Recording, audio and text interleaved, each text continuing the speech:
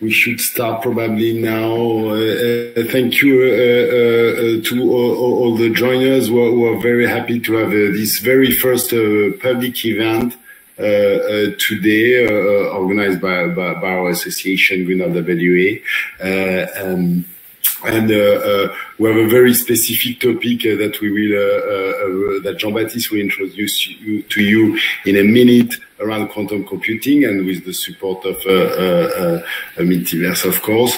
I'll take the opportunity of this public meeting to give a quick update on Green RWA. I know, for all the members, you probably know already all these, but it's always good to look at the latest numbers, the latest figures, and then we'll jump right into the subject. So I'll try to be no longer than 5 minutes on Green RWA before Jean-Baptiste introduces the main topic of today.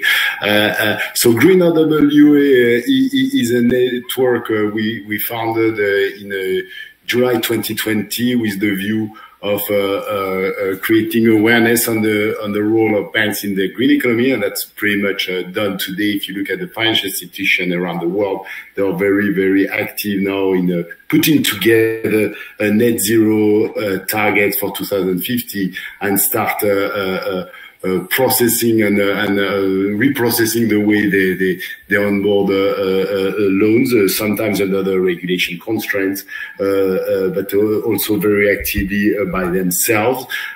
It's also today, and the main focus of the association today is to promote methodologies to quantify banks' climate risk, and this is specifically through the SUR model that we designed with Jean-Baptiste in the first version as founders of the association in the summer 2020, and then with the help of a mathematician, Jocelyn Garnier at École Polytechnique, and with Anne Gruz later on, and with new latest publication being selected by the Institut Louis Bachelier in France for their webinar in a few weeks, seminar in a few weeks now that we're back on a physical event.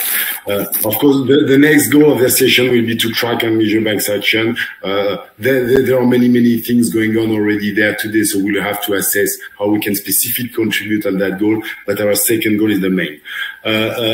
Today we have 80 members as individual, 9 corporate members, including Finastra, which is a very large fintech that some of you probably know. We have ambassadors in US, in UK, and in Paris, and in Asia too. So we're getting more and more a larger and larger reach, and we're engaging on a weekly basis with our community. Of course, we are almost 2,000 wide LinkedIn followers contact base, and also with the financial actors, because this is a lot about creating awareness about our role. Just to give you an idea of where we are now at the international institutions level, we are progressing on a monthly basis. We were organizing our second meeting with ECB in a matter of days. After a successful presentation of the model approach, we have met the IMF in January, the European Commission in January, the Fed in November, and we're hopeful we'll talk to them again in the first semester of 2022. UNEP, FI, and GAP are also entities we are talking to regularly. They are very active also in a climate-related financial risk area.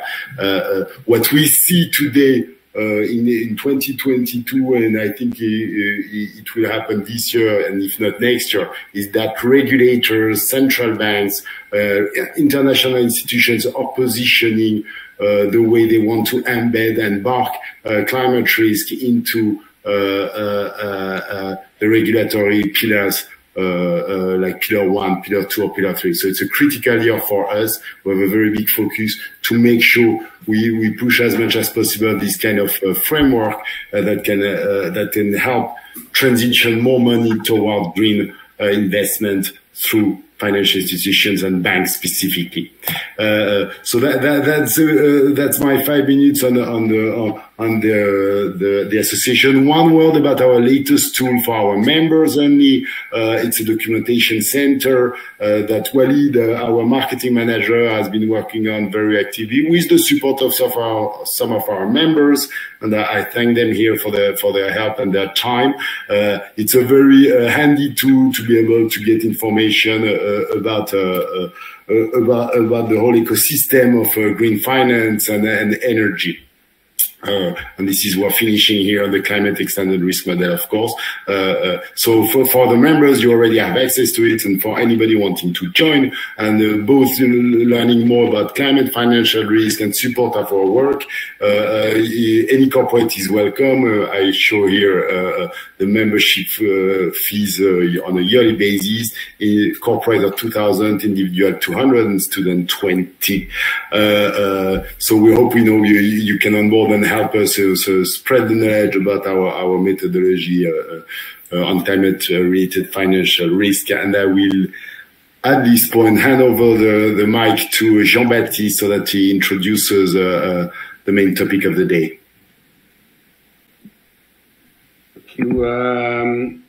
Thank you, Olivier. Thank you all for taking this time. So, some of you may know that 40 years ago, in the early 80s, Richard Feynman showed that quantum effects cannot be simulated by a classic computer. And it was the birth of the revolutionary quantum computing paradigm. Today, together, we wonder if the net zero transition can even be achieved without the help of quantum computer. With climate change, we face a physical challenge. We must optimize energy plants, batteries, fertilizer chemistry, logistic networks. All of this simulation requires exponential calculation time on classic computer, whose Moore law is facing the quantum limits, making them more and more energy poor.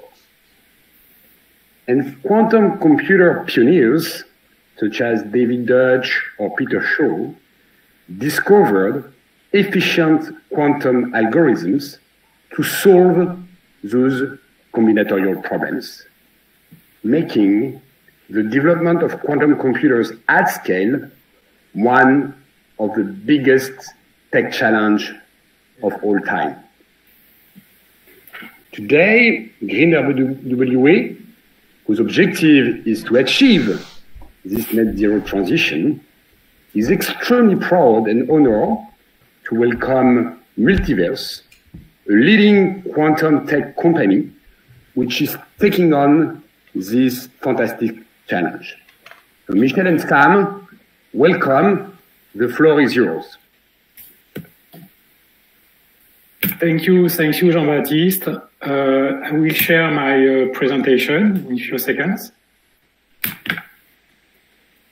So, meantime, before we start, we would like to thank Jean-Baptiste, Olivier, Walid, and all the Green RWA team for organizing this webinar. Did you see my screen now? Yes. Okay, great. So our aim today is to talk effectively about the so-called second revolution in quantum technologies and to give you a prospective vision, of the application of quantum computing, in particular in the field of energy, sustainability, and finance. So here is our agenda. First of all, I am talking about the second revolution, but what about the first revolution? I will then present quickly some fundamental principles of quantum physics and the concept of qubit, quantum bit. We'll then list various fields of applications and the associated challenges. You will understand that mastering this new quantum technology, as Jean-Baptiste said, could enable us to solve a number of problems that are becoming more and more prevalent in our society, such as those linked to the environmental impact of certain classical technology. We will then go over some existing applications as developed by multiverse to go finally to the conclusion. So just to lighten the mood straight away, I know that your day has already been long or will be long, so don't worry if you don't understand everything, it's normal. As it has been said by Richard Feynman, so the famous Nobel Prize in Physics in 1965. So we'll talk about the second revolution, but what about the first one? Well, have a look on this picture. It's an early device made possible by the first quantum revolution. Perhaps you recognize it. It's the first programmable electronic computer, the famous ENIAC, pictured here in the 1940s. If we keep traveling in time, something that we must note is that, first of all, it's important to know that quantum mechanics, which is the basis of our quantum technologies, is over a century old. It's the branch of theoretical physics that studies and describes the fundamental phenomena at work in physical systems at the atomic or subatomic levels. Here, you have a nice picture from the Solvay conference held in 1927 that has been immortalized in this recent colored photo. And it brought together the greatest mathematicians and physicists of their time. You can certainly know some of the names like Schrödinger, Pauli, but of course Einstein and Marie Curie, the only woman in this picture. And you must know that 17 of these 29 personalities present at that time have won a Nobel Prize, and 6 were already laureates at the time of the meeting. So, over the last 100 years, the quantum mechanics have led to inventions like transistors or lasers that are the basic elements of our computers and smartphones. So we can definitively say that the first quantum revolution led to our information and telecommunication civilization.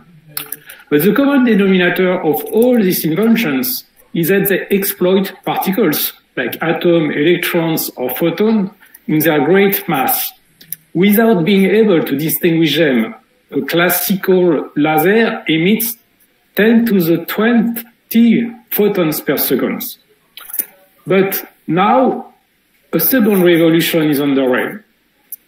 As Serge Haros, a French Nobel Prize, said, indeed, since the 80s, the parallel and continuous progress in research and technology has allowed us to develop the ability to manipulate quantum objects at the individual level. And this to such an extent that we can store now, process, and read information in such quantum objects. So the second revolution, the second quantum revolution, is above all an information revolution.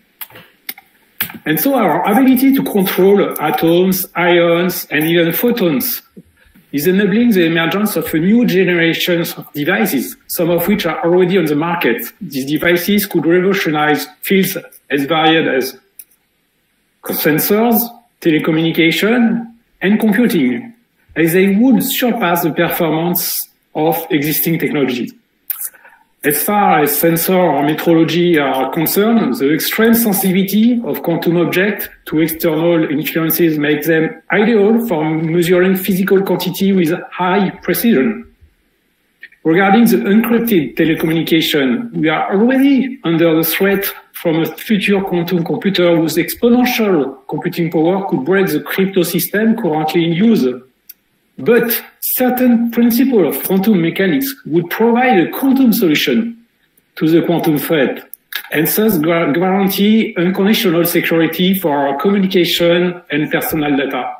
And finally, by exploiting principles of quantum mechanics, quantum computers could perform calculations that are totally inaccessible to classical supercomputers, which will benefit many industries such as chemistry. So today, we are unable to perfectly reproduce, for instance, the behavior of a kilo of caffeine. So, what is behind the curtain? Before going into the detail of such application, let me quickly explain some key concepts of quantum mechanics. First principle, the quanta or quantification. You must know that in the quantum world, particles are only allowed certain levels of energy. It's a bit like climbing a staircase. You can stop on one step or the next, but never between two steps. And these energy levels make it possible to understand the structure of atoms and to create those new technological tools. We will see that as long as these two levels are sufficiently distinct, you can create what are called quantum bits or qubits that conventionally represent 0 or 1. The second principle is the wave-particle duality. We must imagine that an electron, as long as we don't wish to observe it or to measure it, it's behaving like a wave, which move, which bounce, which interfere. Traditionally, the Greek letter psi usually represents this wave function from the physicist point of view for a quantum object. And so a quantum object has both particle and wave properties, and as such is likely to interface like a classical wave, and so can create greater, lower, or null amplitude. Another very important principle is a superposition. So a classical system can only be in one state at a time. For example, you take a coin, and in principle, there is only two possible states at rest, either heads or tails. A quantum system can exist in several states at once, called a superposition of states. The wave function of such a superposition state can be described actually as a linear combination of the wave function of the contributing states. And thus, you can see this picture with this spinning coin. A quantum coin toss can be simultaneously on the head and tails side. But beware that, however, the superposition state is very fragile because it is sensitive to unwanted interaction coming from the environment. And so these states are said to be sensitive to decoherence. The last, and to finish this section, there is another amazing property, which is named entanglement, which has no equivalent in classical mechanics. Entanglement corresponds to the situation where the quantum states are of several quantum objects depends instantaneously on each other, even if the objects are very far apart.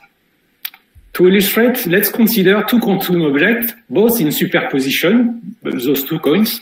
You make them interact, and then imagine that we separate them. It can be billions of kilometers away from each other. Well, entanglement states that if you measure one of the objects and find a certain value, then you will find exactly the same value on the other object, even if you measure it at the same time. So finally, the system is more complex than these single parts of the system. It brings us to some additional vocabulary. I would like now to introduce the notion of quantum bit or qubit, which represents the smallest storage unit of quantum information.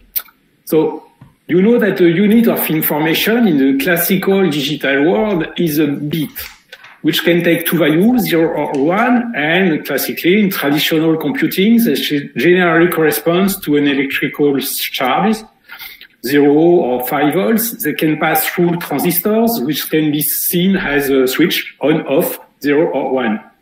In quantum information theory, the basic unit of information is a quantum bit or qubit, which designates the quantum states of a physical quantum object, atom, electrons, or photons, having two possible basic states, namely generally noted 0 and 1 with this strange little bracket here. But it's convenient to represent the states of these qubits on a sphere which is called a block sphere. So you can see on this chart that we have the 0 at the North Pole, the 1 at the South Pole, and in fact, each point on the surface of the sphere is a representation of a valid quantum state, which may be a superposition of states. And according to the position, if the point is more on the north hemisphere, we will be more weighted towards the state 0, but anyway, we will be in superposition between 0 and 1. Okay, what is the power of quantum capacity? 2 to the n. Well, why? Let's take a conventional 3 bits register that can represent 2 to the 3, that is 8 different pieces of information that can be stored in the register, but only once at a time. A register of 3 qubits can represent or process the equivalent of those 8 bits. And if we generalize, n qubits will be the equivalent of n bits. And in a classical system, so in order to process all the possible combinations, one would to perform sequential or serial calculation. But in quantum, everything can be done in parallel. I put some quote, but you will understand later why. What does it mean in terms of memory storage and computing power? On the left-hand side, we can see that, for instance, the requirement in terms of classical bits compared to qubits when it comes to store all the parameters that will describe a specific chemical structure, you can see that the limit today of storage is around 10 to the power, actually 12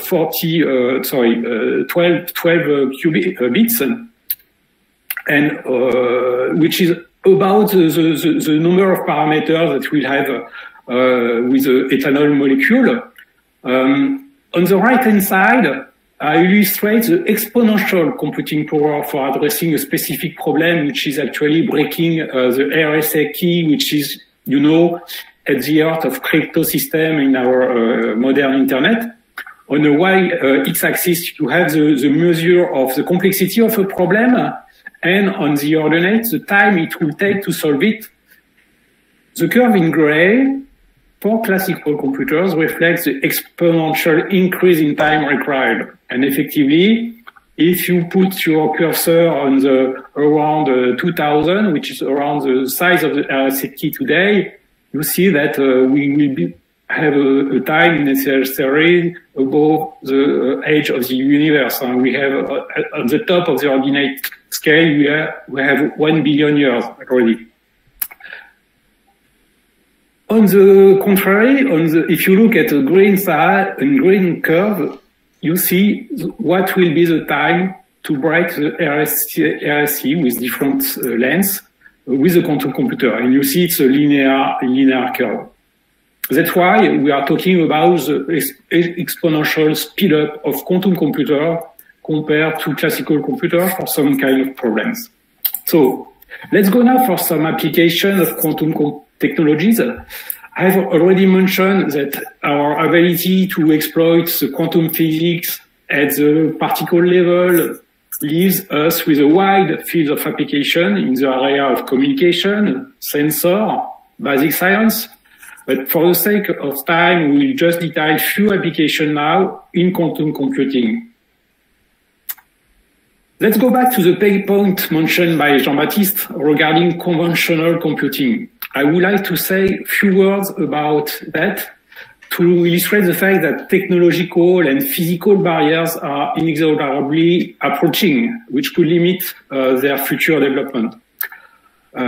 If you look at the left-hand side, we can judge the slowing down of Moore's laws or even its hands.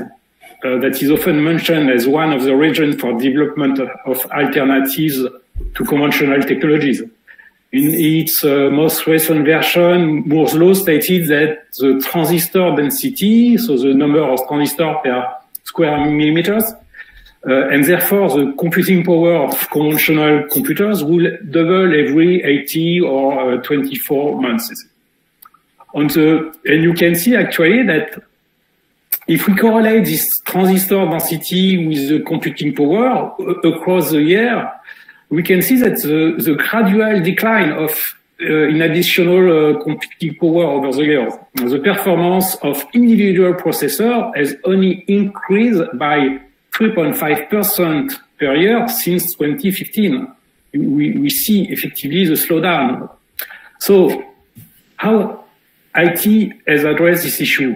They have decided to put in parallel several single CPU. So the development of parallel architecture has helped to mitigate this issue. But parallelization has its own limit.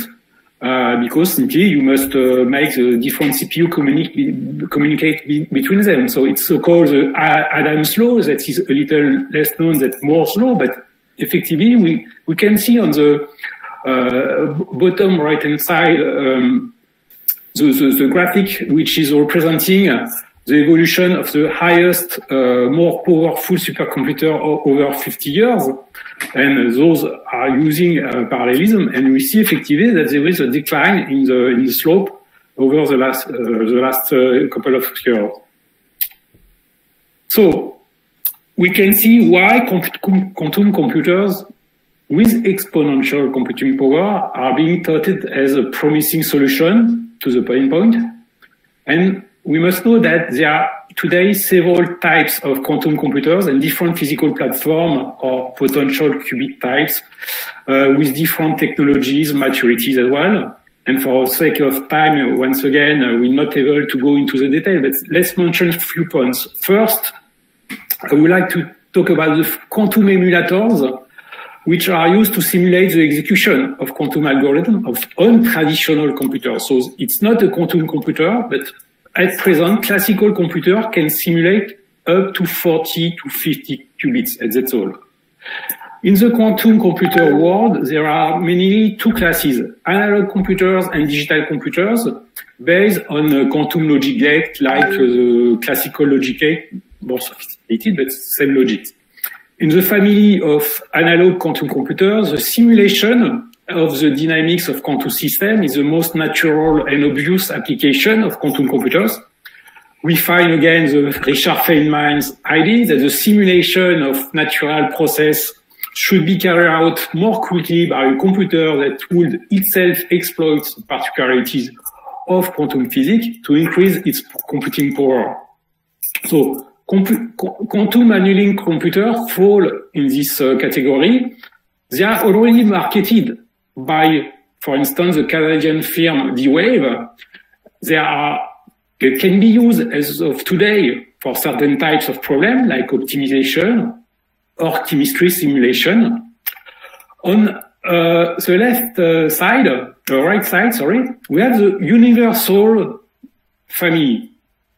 As you have understood, quantum systems are sensitive to their environment and decohere very quickly, which create actually errors in calculation. So a current research focus is the creation of mathematical models to correct these errors, but the challenges are such that universal quantum error correction computers will only be available in 10 to 15 years according to experts. But we will come back later on this one. By then, between now and 10 years or 15 years, we will be living in the era of NISQ computers. So NISQ for noisy intermediate scale quantum computers. So these NISQ computers are starting to emerge, and for example, from IBM prototypes available via the cloud, but there is tens of different NISQ computer providers. And so these NISQ computers will have between 50 to few hundred physical qubits without error correction. What we can say is that while they may not be accurate enough to revolutionize the world, they will demonstrate that the technology used and the algorithm are valid, and that by interacting with a traditional quantum computer, concrete application may emerge, and even that some tasks beyond the capacity of traditional computers could be achieved. As I said, there is many ways to build a qubit, and researchers at universities, startups, and traditional computer companies are interested in them. I will not elaborate here, but each platform has its advantages or disadvantages. Some work at room temperature, others require ultra low temperature and so cryostat and so are energivore. Others are more or less scalable. No one can say today which technology will be the winner, and actually several of them could be. Here is a chart, an illustration of some selected names per qubit platform. and also a broader list of academics and industry also per qubit platform. You can see effectively there is a lot of groups working on that. So now let's look about the use case. So there are several families of quantum and hybrid algorithms that can be, as of today, applied in different sectors of activity, from chemistry to machine learning to physics, etc. We spoke about the RSC factoring with a famous Shor algorithm that could work once a powerful quantum computer will exist. We have a Groover algorithm to speed up the research in unstructured database.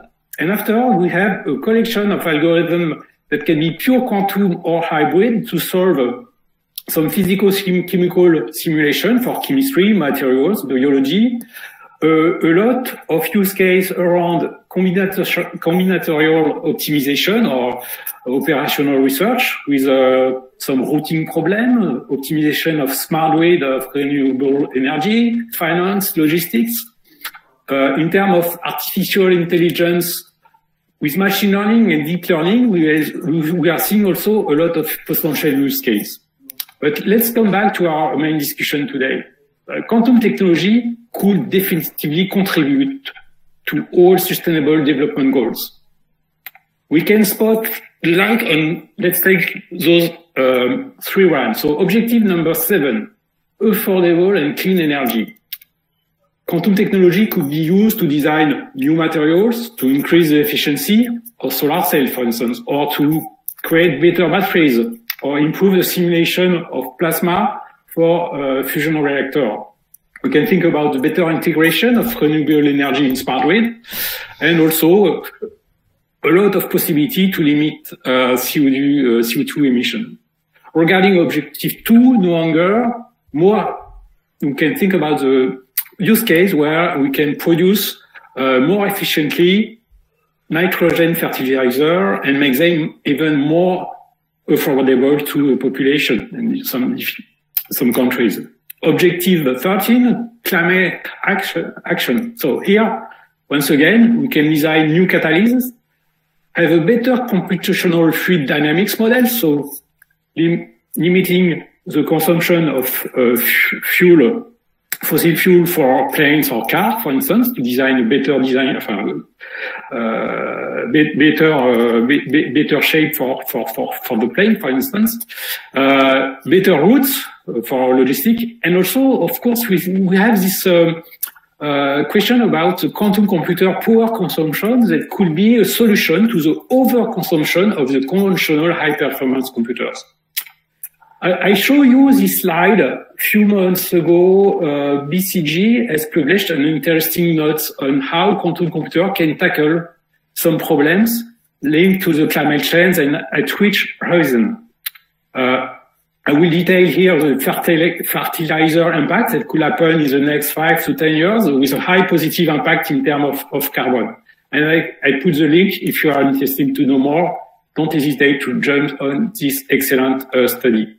So let's go to the so-called Haber-Bosch process that has been developed at the very beginning of the 20th century. The principle is it fixes atmospheric nitrogen in the form of ammonia, which in turn enables the synthesis of nitrogen fertilizers. As such, it is probably the most important industrial process ever developed this century, since synthetic fertilizers are now are used to feed half of the world's population. But the Haber-Bosch process actually requires catalysis at high temperature and pressure. It's about 500 degrees Celsius and 100 bar. So it is largely dependent on the use of fossil fuels, and it is therefore deemed to consume 2% of the world's energy and to contribute significantly to greenhouse gas emissions by releasing 1.4% of the world's CO2. However, an equivalent process of nitrogen fixation exists in nature under normal temperature and pressure conditions. It involves bacteria containing an enzyme complex named nitrogenase, capable of catalyzing the transformation of nitrogen into the ammonium, which can be assimilated by plants. So this natural process is mysterious. It's slow, but being able to imitate it will provide enormous environmental benefits. It will then be possible to create synthetic green fertilizer. One solution will be to model the active site of nitrogenase using a conventional digital simulator or supercomputer or HPC, high performance computer. Unfortunately, these computers are not powerful enough for this type of problem. Indeed, the simulation of the behavior of the molecule depends on quantum physics equations, which are certainly known, but whose resolution quickly becomes too complex when the number of molecules, when the molecule contains too many atoms interacting with each other. It's the so-called n-body problems. If you are interested in this topic, it's worth mentioning the Quantum for Climate initiative, which has published a paper available on arXiv with an assessment of the impact of quantum computing in climate science by thematics like solar energy, wind energy, etc., and also by type of modelization or simulation where quantum computing can bring some value. You will find in the PowerPoint in PDF the link to this paper. So, if algorithms are ready and multiverse computing contributes significantly in this way, the quantum hardware is not yet fully ready. The two main challenges are those related to decoherence, the fact that qubits lose the quantum state of superposition of entanglement when they interact with the environment. And the other point is the error rate when operating on qubit. When you are interacting with a qubit, you want to control them, and there is a lot of error from that. So the objective today of the research is to improve coherence time, improve the fidelity rate of quantum operation, and one need is from the research is to search for new materials to improve the way we control the qubit. And also another lead is to use error correction code or algorithm to tackle the problem of error. So what next for quantum computing? I'll let you read this one. I know it's a little wordy, but in the current area of quantum computing, the community is seeking to use physical qubits despite the error and the imperfection by designing either custom algorithms and use error mitigation effect. But for the future era of fault tolerance, we search for a way to build logical qubits from physical qubits. That means that we will be able to put in place some quantum error correction process in which logical qubits are encoded using a large number of physical qubits. So it is considered by the expert that it will take on average 10,000 physical qubits to form only one logical qubit. And in other words, if you want to create 100 logical qubits into a computer, a quantum computer, we will need 1 million physical qubits. And as a reminder, today IBM only offers 137 qubits on the cloud. So we see that the path is still long. I put a tentative roadmap in terms of when the different kind of quantum computer will happen. We are definitively in the NISQ area. We are at our disposal. We have quantum annealer, but full tolerant quantum computer gate, fully programmable. It's between 10 to perhaps 20 years. So it's come back to this point, 1 million qubits. Let's come back to the energy question. So at the first glance, the energy cost of quantum computing is several orders of magnitude lower than classical computers. There is a difference of 3 orders of magnitude when you compare the energy consumption of D-Wave quantum annealers to the most powerful supercomputer named Fugaku from Fujitsu in Japan. We are going from kilowatt to megawatt hour. But the equation is not so simple because the energetic footprint depends on the qubit technology, but anyway, it's like comparing apples and oranges, because today quantum computers are not as powerful as conventional computers. An estimation for 1 million qubits go from 153 megawatt with a raw architecture without any optimization to eventually only less than 40 kilowatt for an optimized setup. So I get those numbers from a hardware quantum company. So the question actually regarding quantum computing energetic footprint is an open question and also a research topic. I put here an excellent article from Alexia Ofev, who is calling from a Quantum Energy Initiative. And so that's all for me. I finished. I leave the floor to Sam for the next part. And Sam, don't hesitate to tell me when I have to change, because I have the control on the slide right now. Understood. Thank you, Michel. So my name is Sam Mugel. I work in the same company as Michel. We're both employees of Multiverse Computing. I'm the CTO, and Michel is our CEO in France.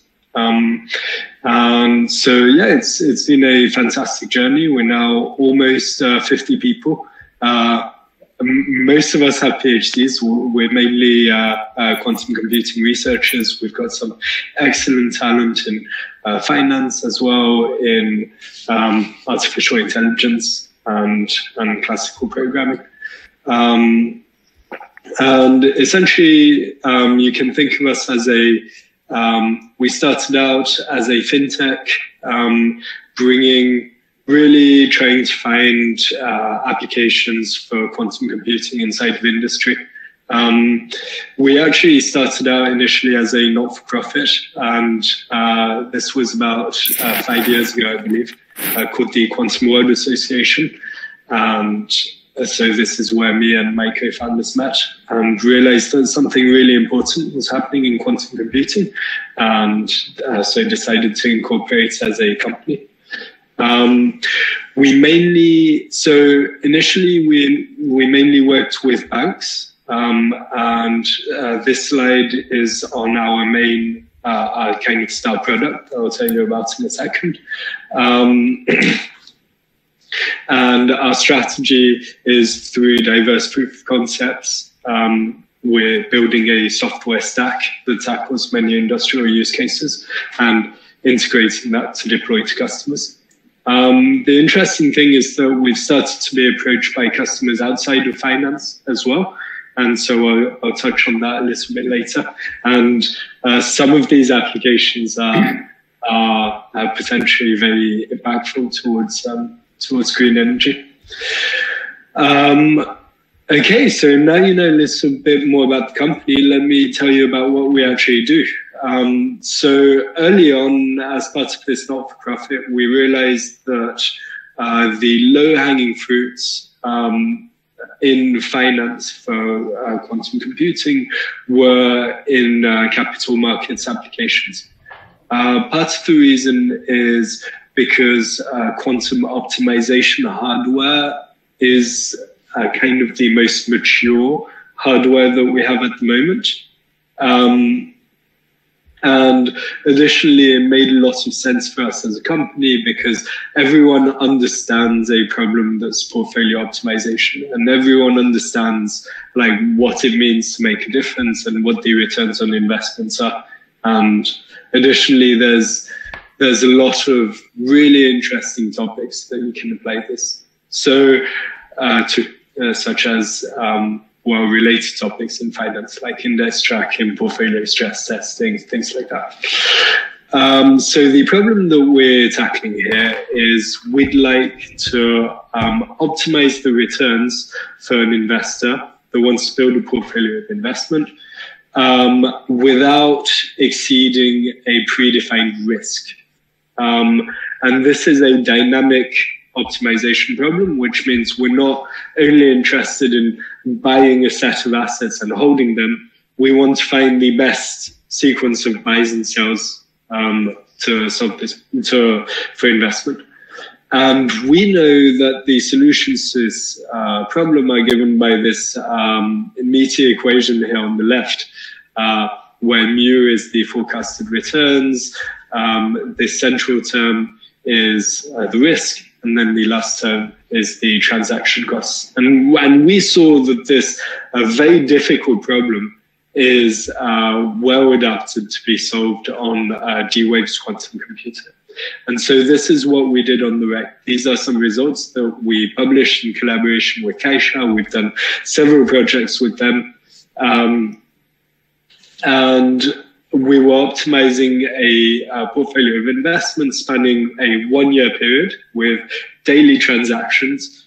And this is a huge problem. It's mind-bogglingly big. And we found that by simply randomly sampling the solution space of all solutions, we found all this cloud of blue portfolios over here. And the portfolios that Caixa was offering over this 1-year period, I think this was 2019 to 2020, were in the kind of like high risk, high return corner of this cloud. So I should have started by saying the x-axis is volatility or risk, and the y-axis is your returns. And we found that with our quantum algorithms, we were able to approach the efficient frontier. And so specifically, without changing the risk, we were able to increase profit a lot. So this was a result we were really happy to present. Michel, could I have the next slide? This is a piece of work that we're doing in collaboration with Crédit Agricole. It's probably our most interesting and ambitious project. So Crédit Agricole has to daily price exotic options. So these are extremely complex financial instruments. And this is a problem that every bank has, essentially. And it's a very difficult problem to solve, and it's their main computational cost, essentially. They have servers running 24 hours a day trying to solve this problem. And the reason why it's so difficult is because traditionally you solve it with monte-carlos, and your price today is dependent on what's going to happen in the future. And so you need these like billions of simulations to get a reliable result. There's recently been a really interesting piece of work for using neural networks to solve this problem instead of nested Monte Carlos. And there are also some downsides with this. Training is very difficult, and there's a high dependence on your training set. Our idea was, let's use some instruments that come directly from physics called tensor networks. This is different from TensorFlow. And we can insert this in the neural network, and this will allow for faster training, a better use of memory, and also less variance on the data set. So this is, and we're obtaining some extremely promising results in this direction, and for this very high value problem. So this is something that we'd be quite excited to potentially really reduce one of the main computational costs per bank in this way. And maybe I should emphasize, this uses only classical hardware. So this is really geared towards saying, it's kind of a change of paradigm. You're saying, okay, we have quantum physics is, quantum computing is great, but there's some ideas that come out of quantum computing that can actually affect high performance computing as well. So this is kind of what this project is about. Could I have the next slide? So I think this is maybe a project that would be of the most interest for you. This is a project that we're working on with Repsol and with BBVA. So we started, our first client was BBVA, and we were working on portfolio optimization with them.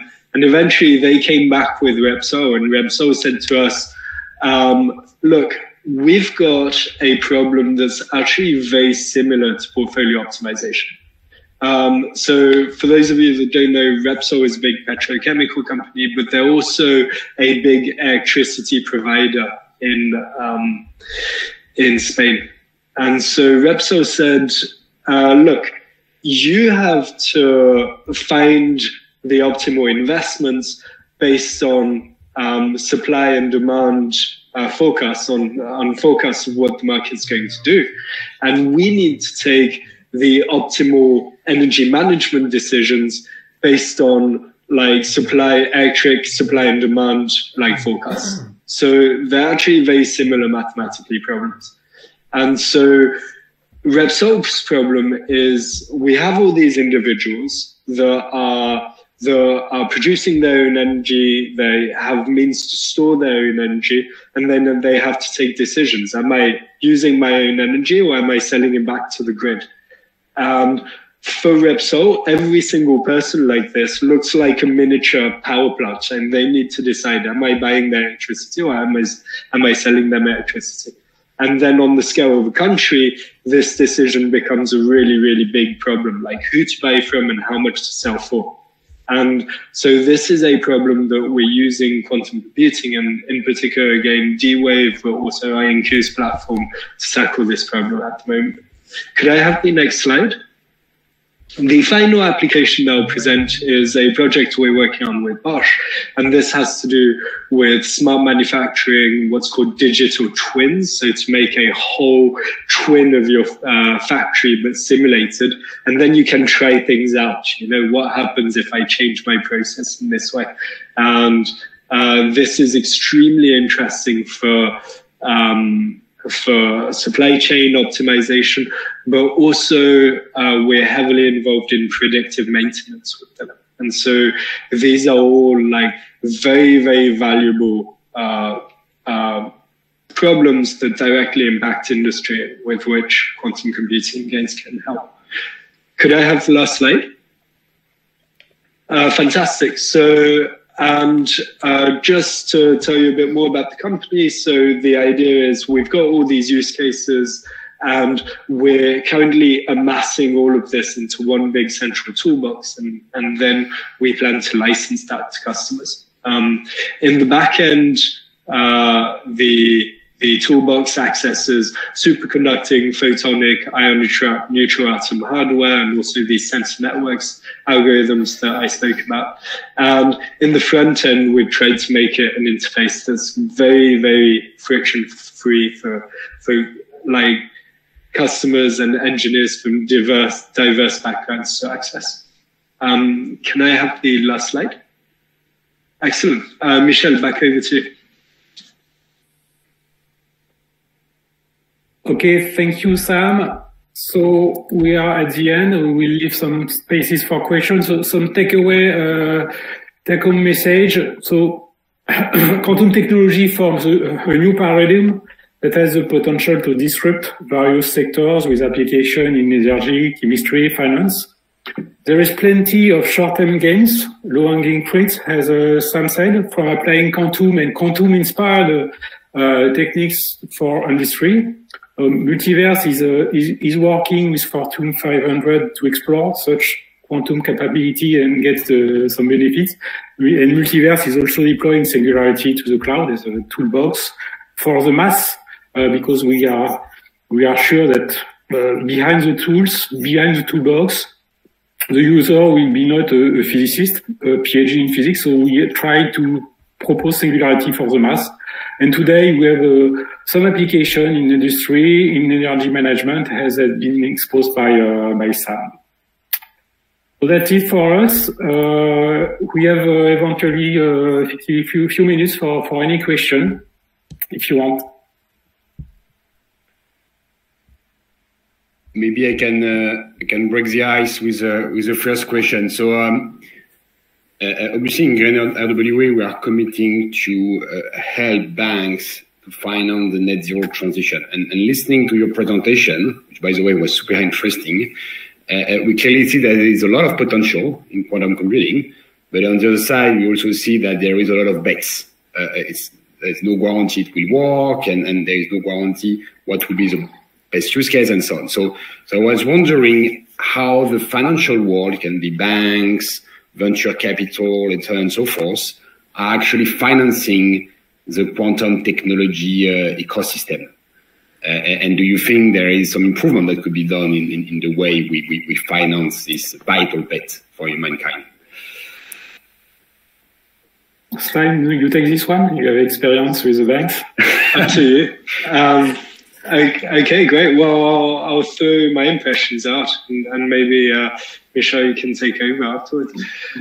Yeah, that's an absolutely great question. I think banks see the potential. A lot of players in the financial industry also see quantum as a risk. Obviously, like lots of these players have a very strong head start, and they don't want anyone to jump in and eat their lunch, essentially.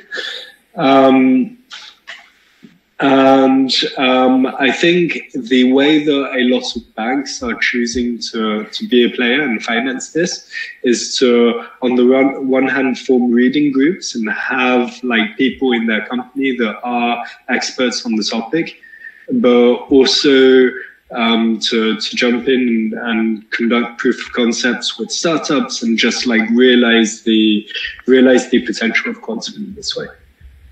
Michel, would you have anything to add to that? Yes, I will say there is no general answer because on the same territory with the same kind of banks, you will see that there is also some risk aversion toward investment in quantum world.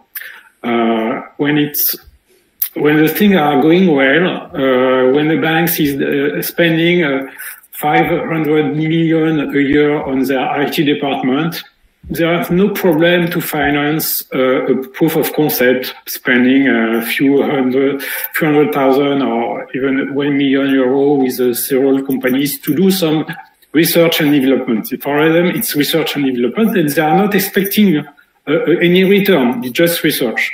But other banks are very cautious around this one, and they would like to be sure, and so they are waiting. So there is, as usual, with new technology, you have early adopters, like CACIB in France, like Goldman Sachs that have hired a team of 5 or 6 physicists that are working on quantum computing. So they are advertising, they are making public some of their work, but I'm sure that on top of that, perhaps they have already very interesting results that keep secret, of course. So there is no general answer, but there are banks that are keen to do some investment, others that are just waiting a little. Thank you. Okay, and another question? Yes, maybe. Go ahead. Walid, maybe you can start? You were. Hassan, you can ask the question. Yeah, thank you. Hi, everyone. Thank you for this interesting presentation. Maybe something I missed is today to solve the problems you mentioned. Which hardware do you use today in when you interact with those companies? Something. Yeah, that's a great question. We say that we're hardware agnostic, so we've got expertise and we've developed expertise in really all types of hardware. So we're working currently with IBM, D-Wave, Alpine Quantum Computing, Pascal, IonQ, Xanadu, and I've probably forgotten some. And I think part of the value that we bring is to really understand, okay, if I want to do a quantum accelerated Monte Carlo application, then I know that an ionic platform like IonQ is the most suited for that because they have long coherence times, they have very high gate fidelities. So I think part of the value that we bring is to understand how we're going to solve a problem and also what's the best hardware to solve it on.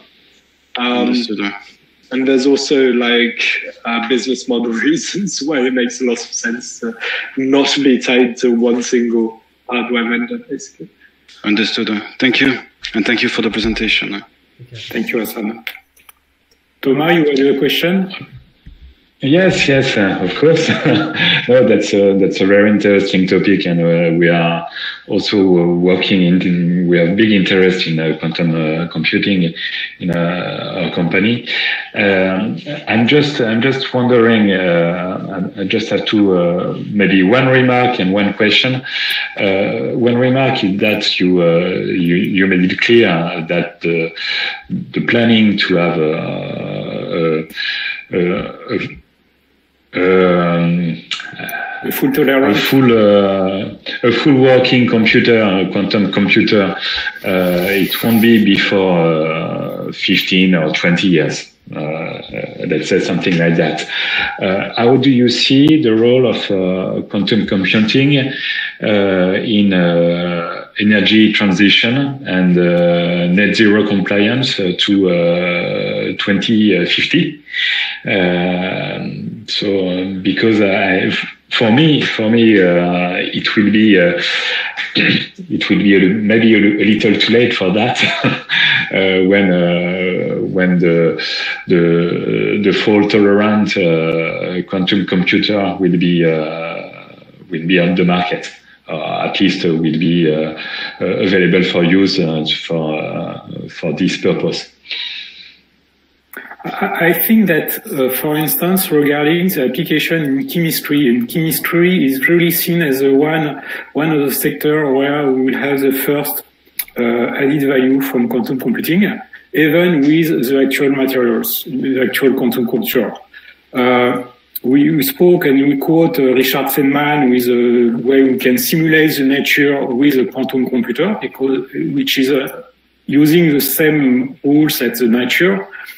And the capacity to design, for instance, better materials for battery is something that I think will come in the very next few years. We are not talking here about 10 years to 15 years. So we will see on very specific case in the next few years some quantum advantage on some specific problem. It will be not a universal advantage. It will be not a general advantage. We can cope with the existing quantum computer with the error. We know they are error prone. We know that they are limited in number of gates and in terms of fidelity rate. But effectively, it's a research to put in place some algorithm that can tackle this error, that can create logical qubits, for instance, for universal gates. But before that, we know that there is some specific qubits that are well shaped for doing chemistry simulation, for instance, for small molecule. But it can, for instance, involving lithium with another component that can bring additional value compared to the actual component in battery. We are not talking about health science, for instance. We are not talking about complex protein or peptide. We are just talking about small molecule in chemistry, and we know that today above 5 or 6 atoms, it's quite difficult for a classical computer to model exactly the behavior of molecule. It will be available for quantum computers. Actually, something I'd like to add to that is, so just going in the direction of what Michel said, it's important to realize that it's not a quantum computer that's not fault tolerant can also add value. And this is the value we're looking for today.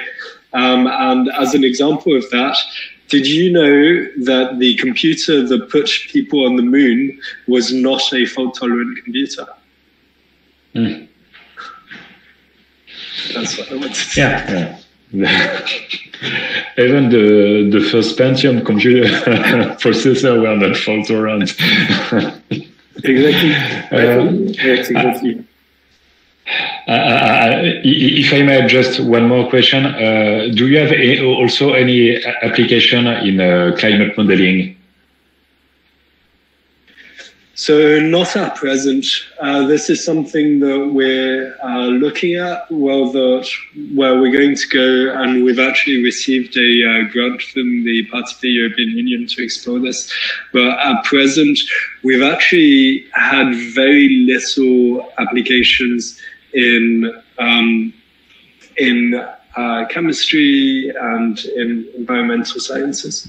So but there is some question around the capacity to resolve, for instance, partial derivative equation for weather prediction, and effectively perhaps the quantum computer is strong to for certain cases to resolve linear systems. So combining PDE linear system, perhaps we can modelize.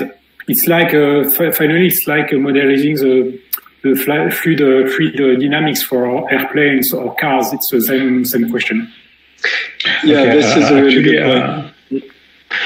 Actually, I was more thinking about complex interaction between climate economic models to really have a financial application, because this is the main topic today with green RWA, of course, and we are really working on specific interaction between climate, supply chain, and macro and microeconomics parameters.